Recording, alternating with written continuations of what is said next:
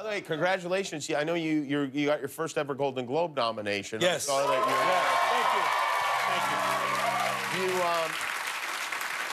Thank you. I'm interested in what goes on with you in the award shows because you have to bring like the whole family. Right? I do. Yeah. I do.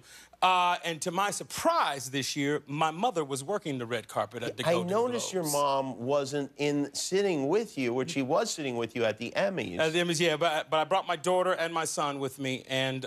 what was your mom doing? What do you mean working? She was working for another network. Oh, really? Yes, interviewing people on the red carpet. My mama. Wow. Yeah, that crazy lady you've had on your show. How did I miss times. that? How did that go?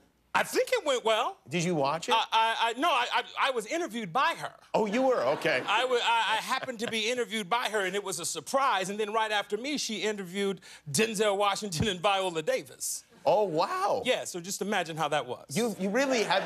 Do you ever feel like you've created a monster now? Because your mother... She's a celebrity now. Jimmy, the very first time I brought her on your show, I created a monster. Yeah, right. Unfortunately, yeah, she is. And my mother talks about people going Hollywood, but my mother is the most Hollywood person that I know right now.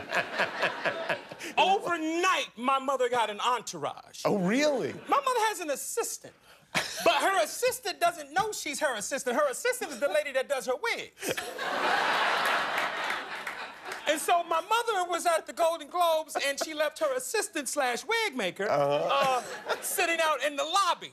My mother sat in on the dinner for 4 hours and got mad when her assistant/wig maker took the driver and went home. Oh, wow. Yeah, so I get a call from my mother late that night. She said, "Baby, I'm upset." I was like, "Why?" She said, "First off, you didn't win. I was coming over to console you, and then I couldn't find you, and I went outside." She called it a B word. Oh, okay. Yeah, she said, "And that, what the hell, it's me and you." Yeah. She said, "That bitch done took my car and went home." I was like, "Mama, who? Who took your car? My assistant." I was like, "Mama, you don't have an assistant." She said, "Yes, I do." I said, "No, Mama, she does your wigs." She said, "She is my assistant." I said, "Mama, does she know that she's your assistant? Does she know what her assistant duties are?" She said, "I'm gonna tell her when I get home." Wow. She has an assistant, a lady that does her wigs, a lady that makes her African garb, even though my mother's never been to Africa. And then there's Drunk Bobby. Drunk Bobby is your mother's friend, right? Drunk Bobby is the best friend. Do you like Drunk Bobby? I love Drunk Bobby. You love Drunk Bobby. I gave her the nickname Drunk Bobby. And yes. why is she called Drunk Bobby? I flew her and my mother to New Orleans for Essence Festival one year, and we just happened to be on the same plane coming home.